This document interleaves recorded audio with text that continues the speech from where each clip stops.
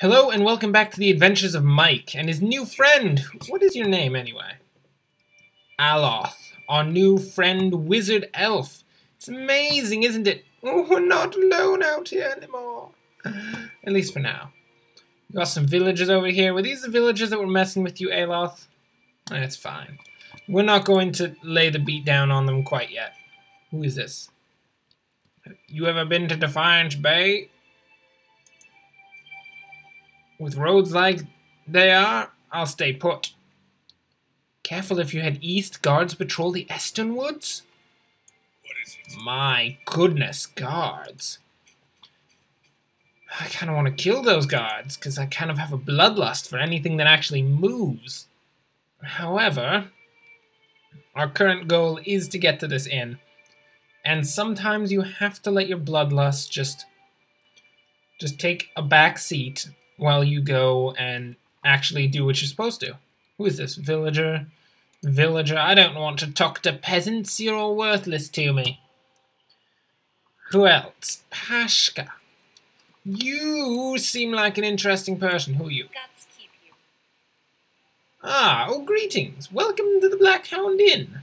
The innkeeper bows her head curtly. Please, sit where you like. Would you like a drink or a room?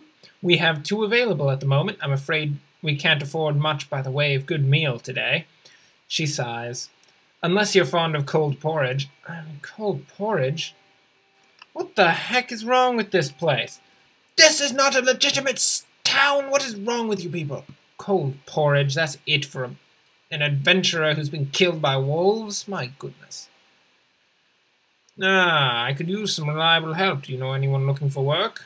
I'd like to know more about the Black Hound. I would, actually. What's the history?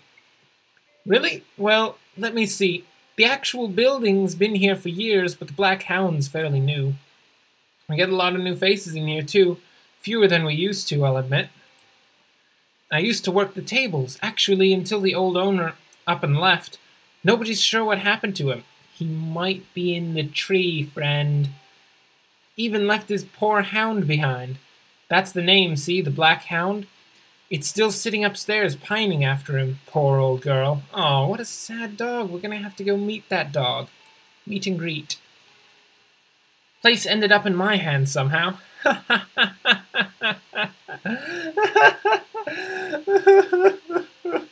very own inn.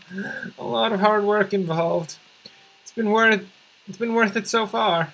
Oh, really, has it? You've only got porridge? You only serve porridge? Aloth looks at you and shakes his head quickly. It isn't by choice, I assure you. We used to serve some of the finest meals in Direwood. Oh, we've had a damnable run of luck. It's been a bad season for the crops and we're running low on supplies. I see. Well, that's understandable. I sent Tenfrith up north to stock up. Tenfrith's our cook, you see. An artist with a good roast. It's been days since he was supposed to return, and we haven't seen any sign of him. You know, I happen to know exactly where your little cook is, actually. He's not having the best time. We're gonna go save him soon enough. She sighs again. I've only just taken over from the last owner myself, and I don't know what I'll do if he doesn't turn up. I could try to find him for you. Really? I'd be grateful to you if you did. He was traveling through Valewood. It's probably nothing, a broken wheel, maybe. No, he's been captured by bandits. It's not the best, really. You see him safely home, and I think everyone in here would sing your praises. Nobody much likes my porridge. No, I wouldn't think so. I need some help. Where can we find work? Well, I wouldn't say I can speak from experience, but we do have certain sorts coming by looking for work from time to time. If you want to hire someone on, I'll be happy to send them your way. Let me see what I have to work with. A level 1 adventurer for 250 CP. Interesting. Recruit adventurers. What is this? Stores allow you to trade and sell your items for copper. Merchants buy items from you at a greatly reduced price. If you sell something, you may see it appears in the store's inventory at a higher cost. Oh, how nice. What do we have? We have a crossbow that we can sell. We have some wolf hide. Here you go. Wolf hide. 5 copper. Medium leather armor. A couple 40 copper. What is padded armor? No, I think we want to keep that. What is this? Hide armor? Nobody wants hide armor. Hide armor is for the weak. Then got a couple bows. We don't need a couple bows. Got a knife. Here, Ayla, have a knife. Despite your whole, you know, you got magic and all that, but it's okay. Calm down, Ayla. We're all gonna be fine. We could hire a level 1 adventurer for 250 CP. Lost a no party management screen. You can see what your allies are up to.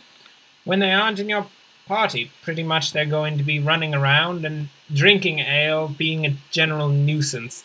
It's what adventurers tend to do. Let's see. What does this cost? Ah, I see. Inns allow characters to rest without using camping supplies. Cheap rooms are usually available, but if you have copper to spend, you can consider more expensive options. No, I think I prefer to sleep on the floor than actually pay money. Level 1 adventurer. I accept him for hire. 250 copper points.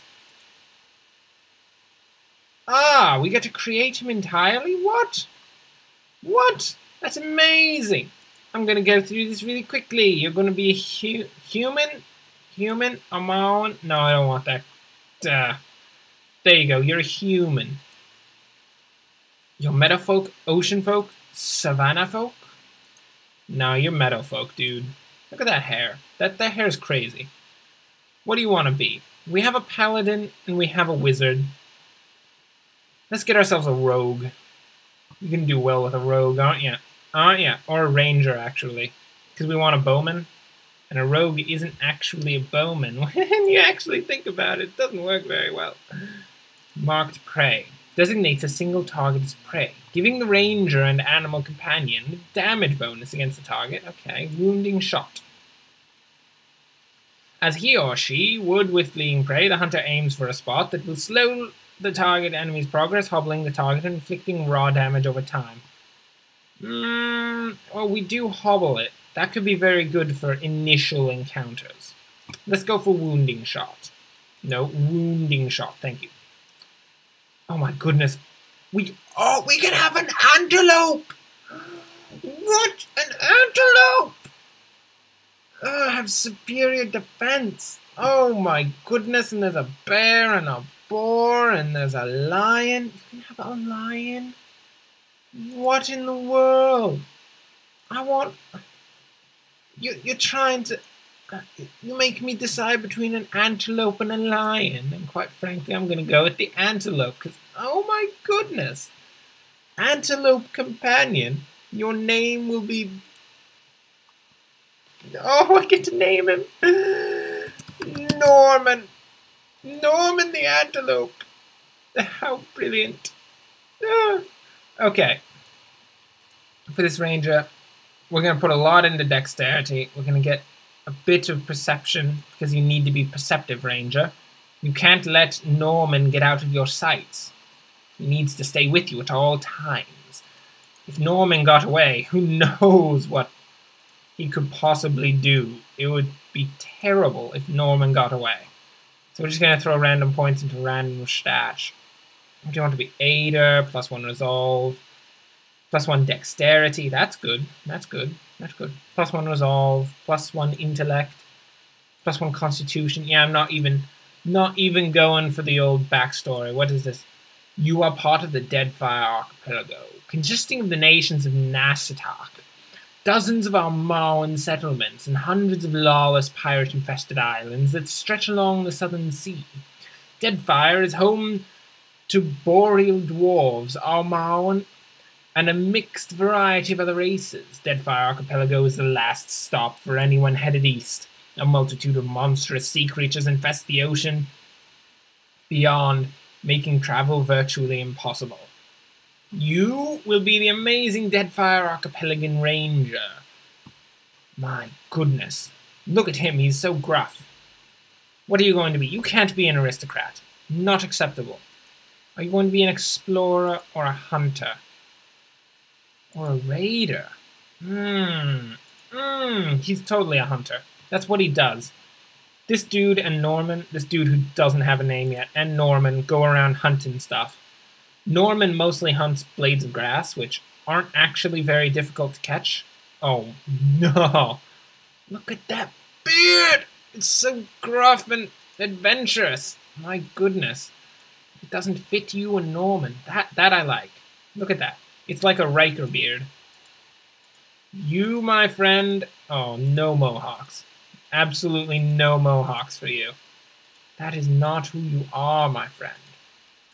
You need to understand that you, as Riker, second only to Picard, really are not supposed to, where was I even going with that? I completely forgot what I was saying halfway through. Why do I do that so often? What shall your colors be? Your colors shall be the deep green of the forest and the dark blues of the ocean. And the dark blues of the ocean. You are truly one with nature, Riker. After having lost Picard so long ago, you have truly become... Oh, look at that. That's what he looked like as a young man. Before he went adventuring, he was a beautiful creature. Afterwards, he became William Riker. It's terrible. You need... Whoa. Let's just move on. His name is William Riker. Riker! We shall do amazing things together. Oh Lord, the audio is taking a small dump. I'm going to reset the situation and then I'm going to return.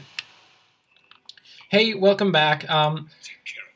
Yeah, the audio decided to take a little dive earlier, but it's okay, I fixed it. We've still got Norman the Antelope, and Riker, the amazing Ranger. And our current goal is actually to sleep on the floor. That's actually our goal. Our goal. Ah, hello. I would like to sleep on your common area. It literally cost me 0 copper point. I don't like it when terrible visions come in my dreams. Your sleep is restless and fervid, assaulted by hisses and whispers, blanketed with a suffocating anxiety. You open your eyes to awaken and find yourself in front of Gilded Vale's gallows tree, the creaking of its ropes growing louder in your mind until the sound is deafening. Hanging from the tree is an old dwarf woman whose face is shriveled inward like molding fruit. Her head hangs limply to one side. As you look at her, she looms larger and larger in your mind until she is mere inches from your face. That's not something you want in your face. Suddenly, her head snaps up, and her eyes open and they are empty, and behind them is a vast nothingness that makes your stomach drop. Her mouth slowly parts in a gust of rancid air. She speaks a word. Watcher! Yeah, I'm watching all right. I mean, it's kind of hard not to when you're all up in my face, girl. You jolt awake, the foul smell of the dwarf woman's breath still permeating your nostrils. Brilliant word choice. Sweat runs down your face in thick droplets and your skin is soaked from head to toe. You remember the woman. You remember seeing her decaying face as when you spoke with the magistrate. He called her an animancer. Though it fills you with a new queasy apprehension, you feel a strange compulsion to see this woman once more, if only to confirm she is truly dead. Are we going to go poker with our spear? Does Mike still have a spear? He does still have a spear. How ridiculous, Mike. Got yourself a kobold spear, and that's all you've been using, just poking things a bit with your little toothpick. Not much more than a toothpick with a piece of flint tied to the end. That's really what kobolds like to use. Oh, I'm sorry. Zaurips. They're kobolds. They're totally kobolds. It's just a lie! Hey guys, what's up? Yeah, you don't want to mess with us now, do you? We got a freaking antelope, kid. It's an antelope named Norman. Norman and Riker. Oh, hello, villager. Are you a villager? You're a child? You look quite old to be a child. Papa says the temple is cursed. Yeah, well, at some point I'll have to go through and deal with that curse, won't I? It's what I do. Oh, look. We got a glowy body here. That's not normal. Oh, they do. It has a talk bubble. I don't want to talk to a dead.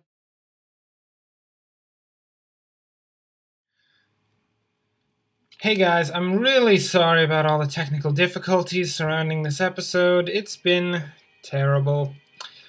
But I'm going to explain to you what just occurred, and then we're going to move past it and we're going to have some fun. Yes! So what just happened was my recording cut out 5 minutes in and decided not to actually tell me, so I just did an entire discussion with a floating, bloated corpse, and it apparently didn't record. I'm very sorry about that. Brief overview of what was said. I am a watcher. Mike is a watcher. I'm personally, me as an actual IRL human being in real life, not a watcher. I do watch things, but not difference. Look, technicalities. Mike is a watcher, which means that he can look into people's souls and see fragments of who they used to be, hence all the weird things that were happening with some of the people where we saw weird scenes. It's crazy. She's an animancer who studies the soul, and we need to go talk to some guy named Mayor, whatever his name is, in a manor somewhere, which I can't remember where. Oh no. Oh lord. And talk to him because he's also a watcher and he's going to tell us more about it. Cool. I'm really sorry you guys didn't get to listen to that conversation. Norman is literally crying right now. He's lost it. He doesn't know. But in consolation for that, we're going to go beat up some bandits. Come on, Mike. Let's go. Mike, William Riker, Aloth, and Norman shall proceed to slay some bandits. 8 hours journey is nothing to Mike. He shall slay some bandits and save a dwarfish cook. It shall be amazing. It'll be brilliant. Just at the exact moment that we actually get to this place, because 8 hours is quite a while. There we go. Okay. Where are you, bandits? We're ready to beat the snot out of you because we came back with friends. Mike is no longer alone. He's no longer going to put up with your jazz. Tenfer, the young dwarf, tenderly at the stew. What? Get him, dogs, new cook, please. Meh, meh, meh, meh, meh, meh, meh. All that stuff. Okay. Norman and Mike, you need to get up there and intercept everyone who is coming down. What is this? Arcane Assault. Unleashes a bolt of magic energy from the grimoire that inflicts raw damage and dazes targets in the area. Or we use one of our Fan of Flames. What is this? Oh, that's not exactly gonna work for this situation. What else do we got? We have Dazzling Light, attacks reflex, overwhelms anyone in the area, leaving them dazed. Sunless Grasp does cold damage. Oh, when they touch him. Summons 3 spell missiles that batter the target, inflicting crushing damage. Now that is what I like to hear. And William Riker is going to do a wounding arrow against this bandit. And these two are going to come up and intercept the offensive bandits. Oh, look at the damage! Look at the damage! Next. What do we do next? Crucible of the Soul. The Watcher unravels the vital essence of his or her enemies, gaining endurance in the process. Not quite yet, Mike. Your powers of the Watcher are not yet necessary. For now, we're going to have to deal... Come on, Mike. Use righteous... I'm going to trust that you're going to use that. Use your righteous weapon against that bandit. He's gonna go in and hit that bandit some more, and let's see what you've got. Can you do another battering missile against someone? Save Norman from the evil creatures. Oh my goodness, he just got wrecked so bad. Oh, we're wrecking everything. Oh my goodness, this is amazing. Let's get up close and do another one of your battering missiles because they're amazing. Oh! Oh, he just got eviscerated. Look at that. He's not even a person anymore. He's dead. Oh my goodness. Let's go loot the corpses. Ho ho ho! Got a hatchet, small shield. Ooh, silver fennings.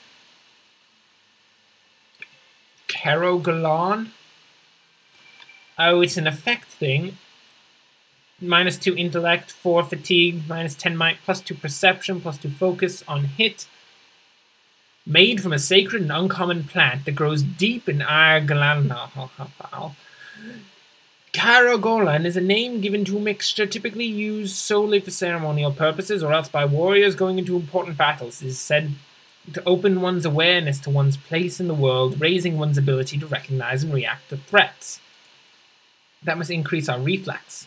How amazing! We'll bring as much stuff as we can, but I don't want that disgusting stuff right there. Nobody wants that stuff. What do we got here? Svef. Oh, so many words. I don't want to read your so many words right now. There we go. How about this? What we got here? We got a hood, a cape. Oh, can Mike wear a cape? I want Mike to wear a cape so bad. Mike, we need to enter your inventory, and you need to wear a cape. Does it show up? Please say it shows up. It doesn't show up. Oh, nope. Nope. This game gets a 3 out of 10. Capes do not actually appear when you put them on players. By the flame! Thank you, thank you, thank you! I thought I'd been stuck cooking for these ignorant weasels for the rest of my life! Or until they were bored of me, I suppose, because they would have gutted you like a little pig, wouldn't they? Did Pasca send you? She must be beside herself. I must be back at once. But listen, the next time you're in Gilded Vale, make sure you drop by the Black Hound. I'll let her know what you've done for me, and I'm sure she'll do right by you in turn. I've earned reputation. Yay. I think I get what reputation is. It's reputation. Yes. Oh, to be back at my oven again. Go do your thing, dwarf. Well, we've done a good thing today, guys. We've done a great thing. We've just saved a dwarf. Amazing. Well, and we leveled up, but we'll leave the leveling up for next time because it's already running a little over for this episode, despite all of the terrible technical issues. So, next time, we're going to go find this male, whatever his name is, in a manor somewhere because he's a watcher, and we're going to talk to him, and we're going to be like, hey, we're a watcher too, and he's going to be like, we have so much in common, let's be bros, and we're going to be bros together, and it's going to be amazing. Cool. So, thanks for watching. If you enjoyed this, like and subscribe. Again, sorry for the technical difficulties. I will try to make sure that they're fixed by the next time we record Pillars of Eternity. Yeah, thanks for watching, and enjoy the rest of your day.